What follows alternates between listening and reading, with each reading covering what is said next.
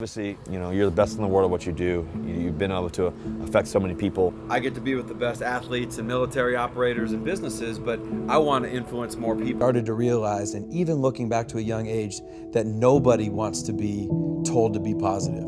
That positive thinking is probably the #1 reason this industry has not grown in my 44 years of living.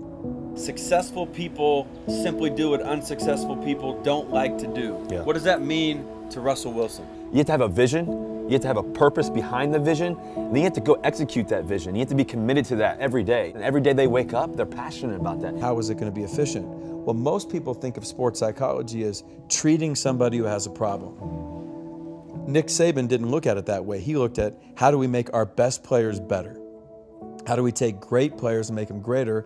And then how do we have an educational platform for all 120 players?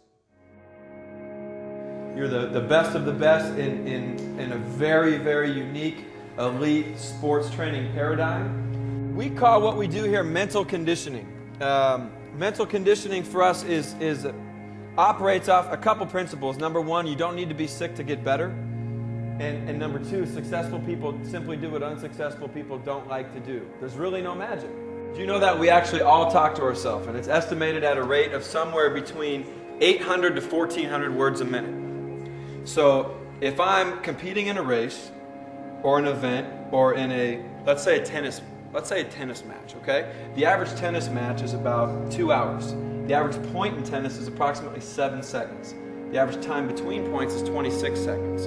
So if I'm a tennis player and I play a 2-hour match, I play approximately 15 minutes of tennis, and I've got an hour and 45 minutes in between points. Okay? So most of our average athletes, if we compete in a 2 to 3 hour event, we'll probably say somewhere of 100,000 things to ourselves. And how many of you think what you tell yourself has an impact on how you feel or how you perform? Would you agree? Okay, absolutely. All words are simply tools. For example, if I said, hey, I don't want you guys to think of Coach Castro sitting on the Eiffel Tower wearing a pink bikini. Don't think about that right now, okay?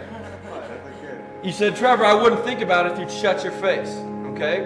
Words trigger pictures.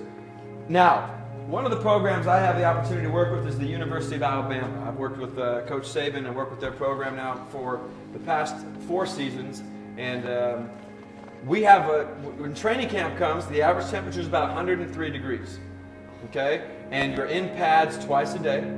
So we have simple rules.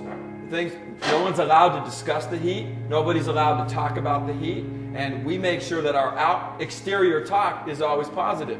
Now, again, people are like, oh, well, you're going to tell a guy's going to say that, hey, I'm cold or I'm freezing. It's 103 degrees. I don't know if a positive thinking will work all the time. But I do know that negative thinking will. All right? And what I tell myself, I'm hot, I can't do it, I'm struggling, today's not my day. You know, Phil Mickelson, the golfer, won his first Masters Championship, won his first tournament, I think first major 4 years ago. And he could never win one before, could win everything but a major. And they said, what was the difference? What was the difference for you, Phil? Why did you finally win one? You're such a great golfer, so talented. He said, I don't really know. All I know is I woke up that morning and the whole day I kept telling myself, you know what? This is your day, Phil. That's the difference. I always had the game. For whatever reason, I kept believing and I kept affirming that this was my day, and you know what? It was. What is the impact that you want to have on the world with all these things that you're doing? I want to demystify thinking. I want to demystify it. I don't want people to feel like it's only for people that are really, really bright. I want to demystify the idea that change is a challenge. Nice. I like